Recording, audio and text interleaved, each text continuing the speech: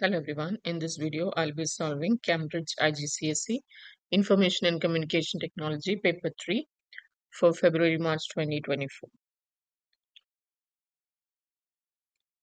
I'm going to solve the spreadsheet task. The Webpage task is already done and uploaded. You can find the link in the description. So this is task 5 spreadsheet. You're going to create a spreadsheet to calculate the cost of the safaris for collecting guests. The site will change each day depending on the wind direction. All currency values must be in Tanzanian shillings with 2 decimal places. So open and examine the file M24 distance. This file will be used in steps 12 and 13. Do not make any changes. Open and examine the file M24 calc. So these are the two files. Let's make sure all the data are completely visible here.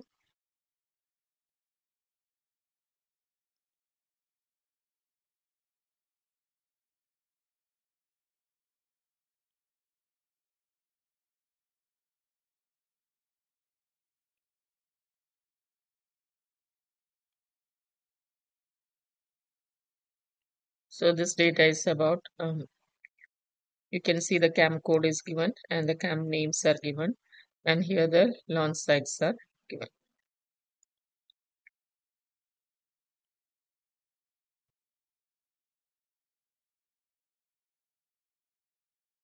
Save the M24 calc as spreadsheet with the file name calculate followed by your sender number and candidate number. So let's save this.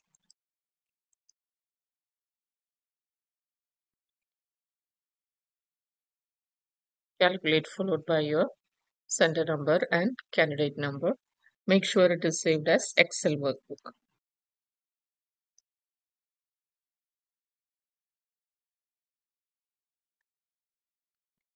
Format the spreadsheet to look like this. So you can see the formatting here.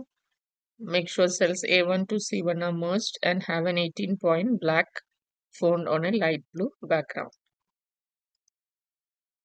So A1 to C1 should be merged, light blue background, 18-point font, and black.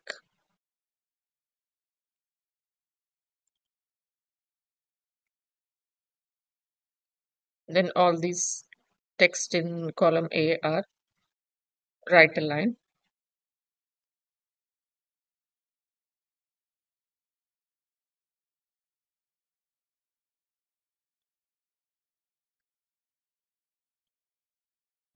And the data in column B are center aligned.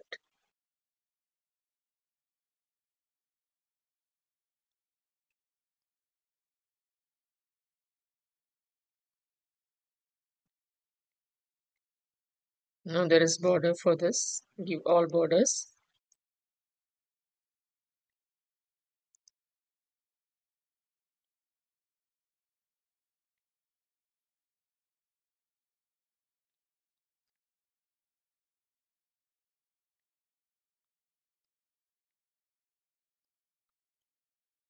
All borders here.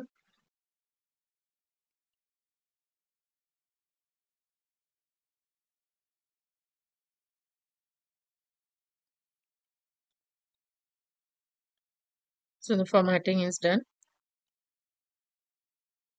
Under your name, sender number, candidate number, right align in the header. So go to insert, header and footer. Give your name, sender number and candidate number.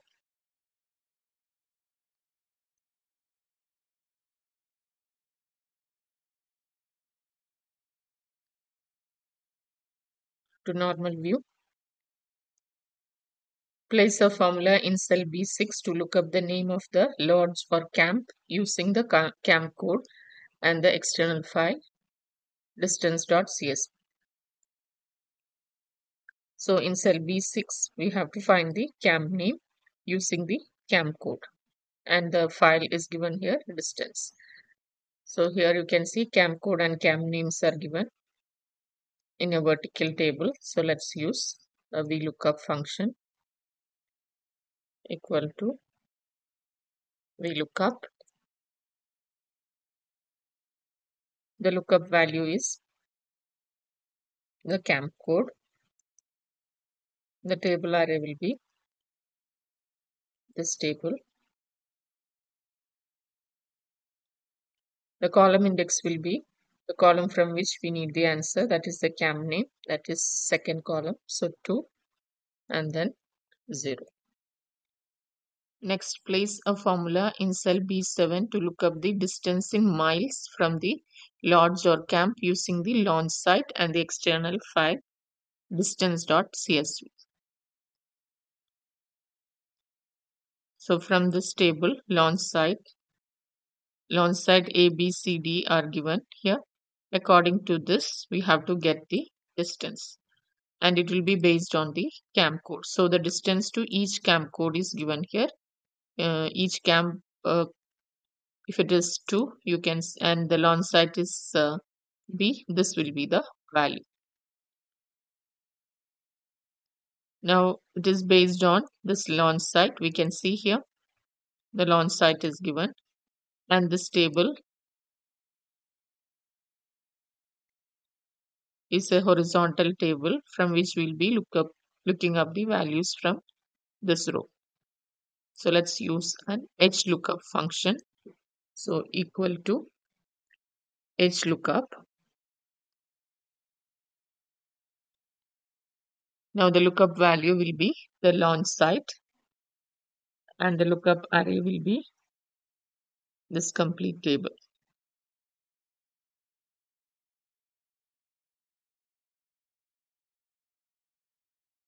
Sorry, the lookup value will be launch site, and the table array will be this complete table.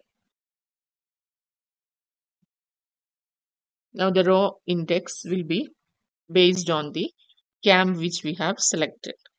So you can see if the camp is 1, the camp codes are given in an order. You can see it is from 1 to 24. So if the camp code is 1, we have to select the data from the third row. That means the camp code plus 2. If the camp code is 2, the data should be selected from the fourth row. That means 2 more than the camp code. So there is a relation here.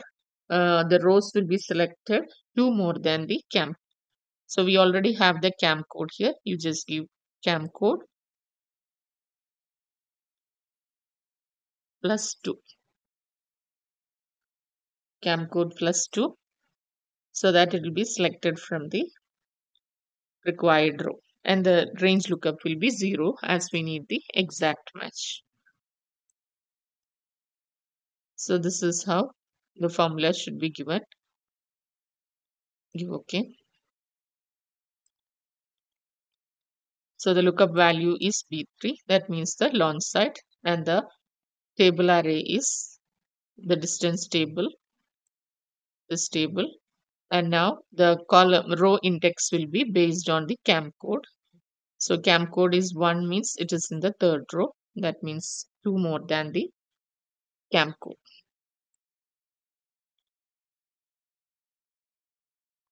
Now driving time in minutes. We have to place a formula in cell BA to calculate the time in minutes taken for the journey from the lodge or camp to the launch site, where the vehicle travels at 20 miles per hour. So the speed is given 20 miles per hour, and the formula is given here. It is distance multiplied by 60 divided by 20. So the distance we have calculated here.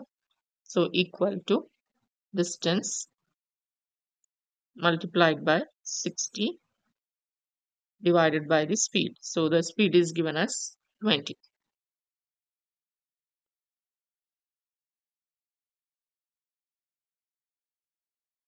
Next, place a formula in cell B10 to calculate the cost for this journey. It is driving time rounded to the nearest hour multiplied by 2200 plus the distance in miles multiplied by 800.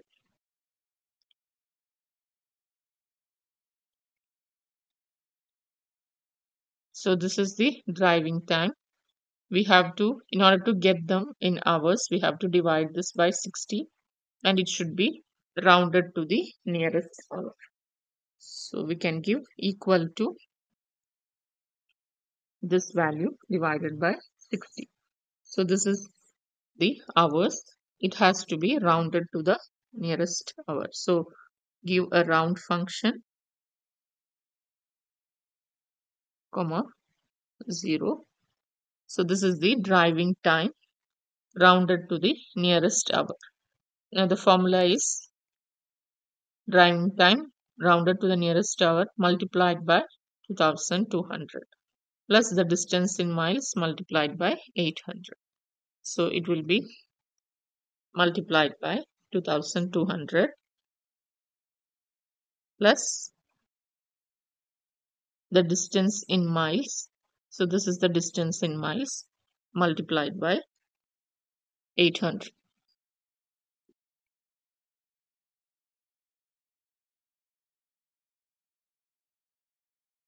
So this is the formula.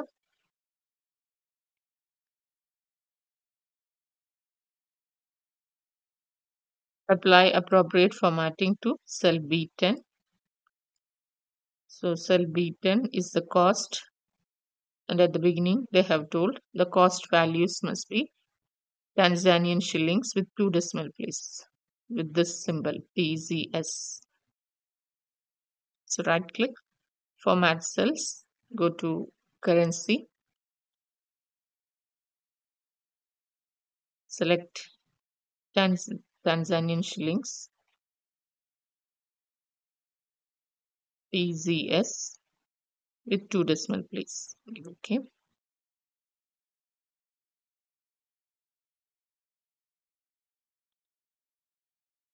Save your spreadsheet, print your spreadsheet showing the formula. So we have to show the formula. To show the formula, go to formulas, click on show formula option. So the formula is shown here.